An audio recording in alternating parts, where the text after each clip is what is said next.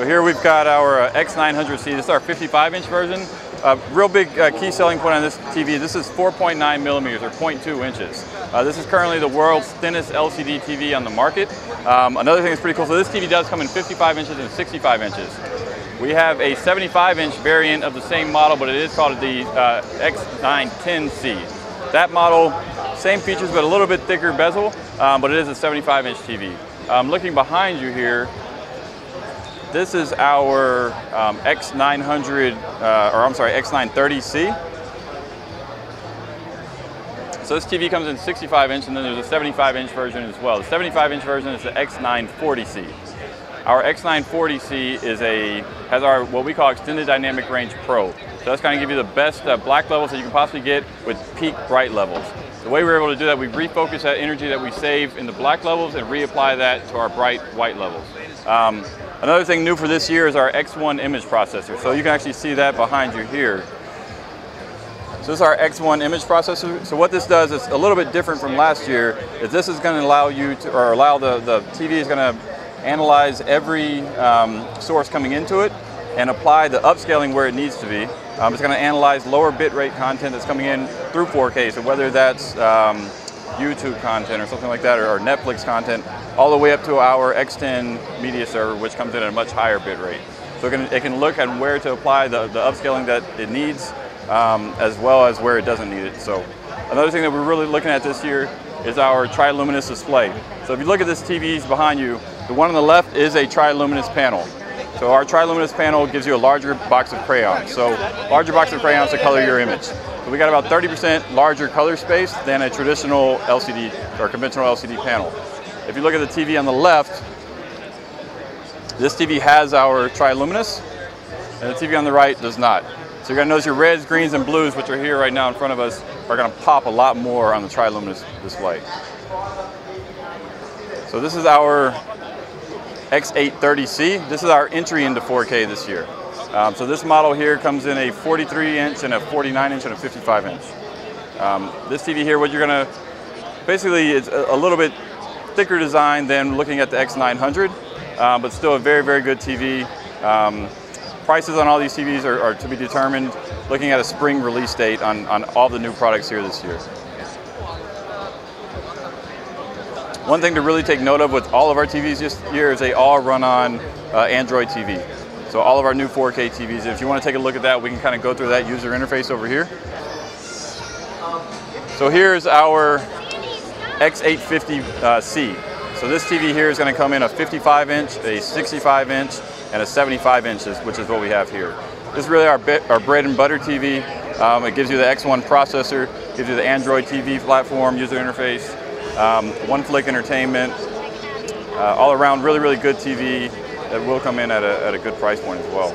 So this is what we're showing over here is our Android TV interface. So JJ here is showing what's called voice search. So utilizing that Android Lollipop interface, you can do voice searches that will, anything you search for will pop up. It'll give you options like Wikipedia or IMDb, YouTube videos, Netflix videos. Pretty much anything that you can access on your phone now, you're going to be able to access on this TV. So going around to the other side, we can see how Android ties into Google Cast.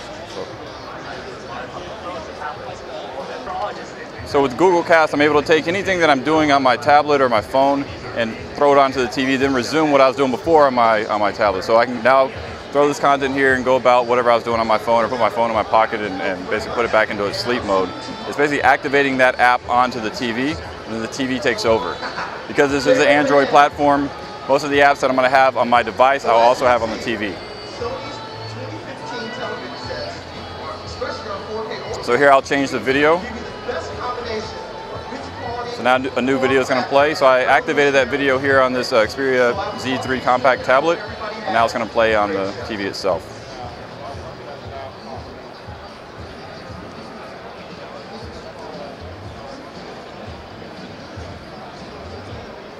So another cool thing about the Google platform and the Android TV functionality is that any of the peripherals I can plug into an Android device now. So looking at wireless printers, wireless keyboards, wireless game controllers, I can sync directly to my TV now. And speaking of gaming, we can walk over here and look at some of the gaming options. So right now, again, we're on the X900C TV again, which this operating system is on all of our TVs this year, all of our 2015 4K models. What we're showing here is the ability to play games. So these games here are actually downloaded onto the TV. So these TVs have 16 gigabytes of memory, internal memory, and it will be expandable in the future. So now you've got a lot of the games that you're going to access on your Android phone, you can now play directly on the TV. You add to that the functionality with PlayStation Now. You've really got a lot of gaming options that you would otherwise not have unless you had a console, without the requirement for a console. You can see here we have an Asus controller connected to it. This is the same one that this is the one that we mentioned earlier. This is the 75 X940C. A little bit of a change from this TV and the X930C. This TV has Extended Dynamic Range Pro. So this TV uses a full array local dimming technology with all the LED backlighting behind the panel itself. As well, you get the speakers, the subwoofer, the tweeter, and the woofer with the ability to play back high-res audio, as well as upscale audio to near high-res.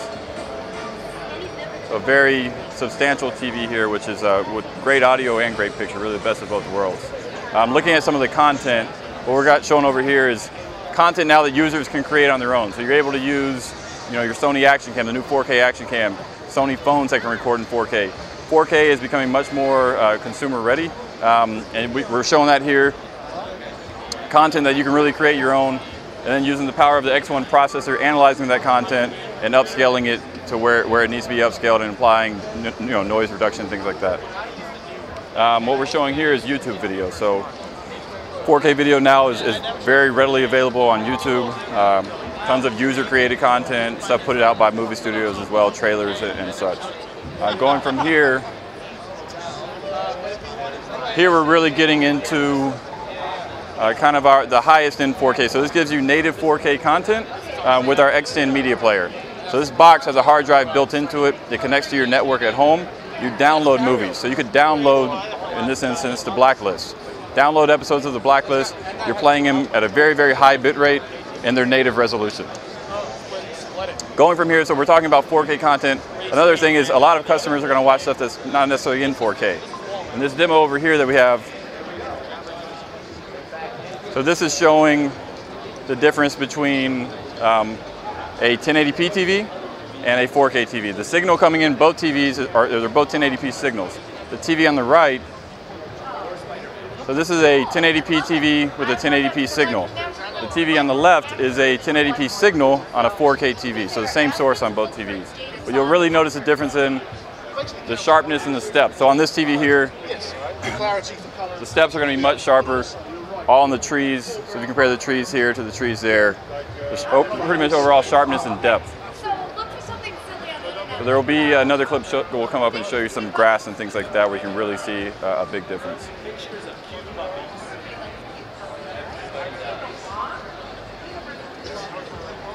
So you look in the grass here, the trees up top compared to the 4K.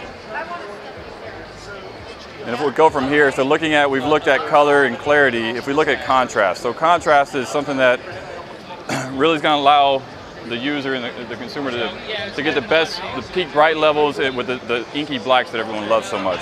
So the TV on the left is the 75-inch X940 that we talked about earlier. That TV has the full array local dimming from the Extended Dynamic Range Pro. So you're going to look at your black levels are much deeper on this TV than our conventional 4K TV.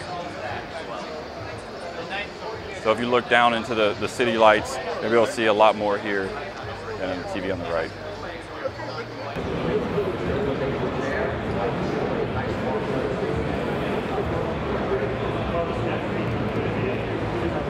And this is an evolved version of our technique for this year.